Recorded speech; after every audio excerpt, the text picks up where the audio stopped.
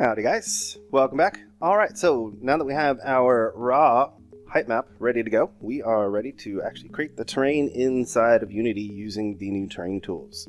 Alright, so let's jump back into Unity and take a look. Okay, so here we are inside of Unity, and what I want to do is get our height map imported. Alright, so I'm going to come over here, make sure you have the terrain toolbox open. Again, if you don't, it's up here. So Window, terrain toolbox. Alright, so first things first, let's check this import height map so we can access all of these parameters up here. And all we really need to do is hit this little file button right here. It's going off screen a little bit. Usually if you just make the UI a little bit wider, it will show up. So what I want to do is go into my Houdini project where my raw file is located and select it and hit open. Okay, cool. So you'll notice that it's actually showing us information about our texture, our height map. So it's 1024 by 1024, number of tiles is 1 by 1, and the bit depth is 16-bit.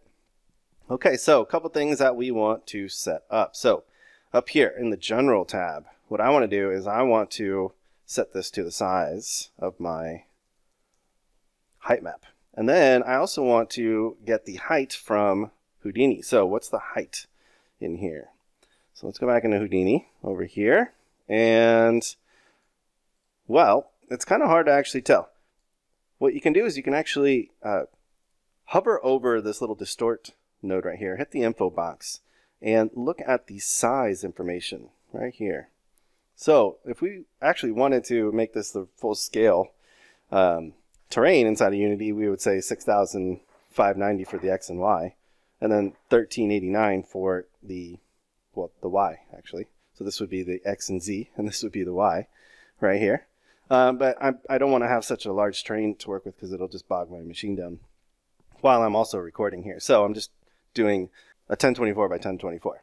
But the information about the height here is useful. So let's use this 1389 right there. That's in meters as well as it is inside of Unity. So we'll put in 1389. Now it's going to come out really, really tall.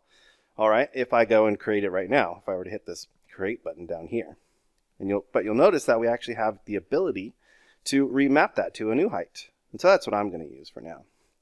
Plus, it's also useful, you know, especially if you don't need it to be super accurate. Now, if you're actually doing a super accurate like simulation, you'll want to actually set these to the sizes that you have inside of Houdini. Okay.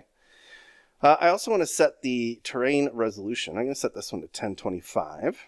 Just so it matches my height map. And I don't need to flip the axes, I don't think, right now. Cool. And so, yeah, that is good to go. We are now ready to hit the create button and let Unity go and create this terrain for us. All right, so let's go take a look and see where we are. There we go. All right, so Unity 2019 now finally has the proper fly camera, which is awesome. So it's going really slow right now. That's just because my units, or how fast I can go, is set to a max of 2. I'm going to set this up to like 80 because this terrain is pretty large and I want to be able to go really fast. All right, there we go. All right, so I'm just using the WASD keys on the keyboard to fly around and the middle mouse wheel to speed up and slow down. Super useful.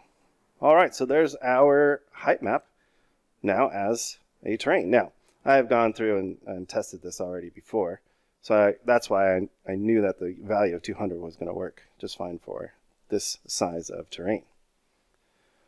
Cool.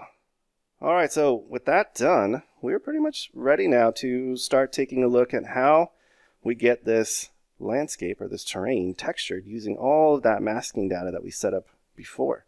How do we import all that information, set up all the splat maps appropriately inside of Unity here? So that's what we're going to take a look at in the next section. Thanks so much.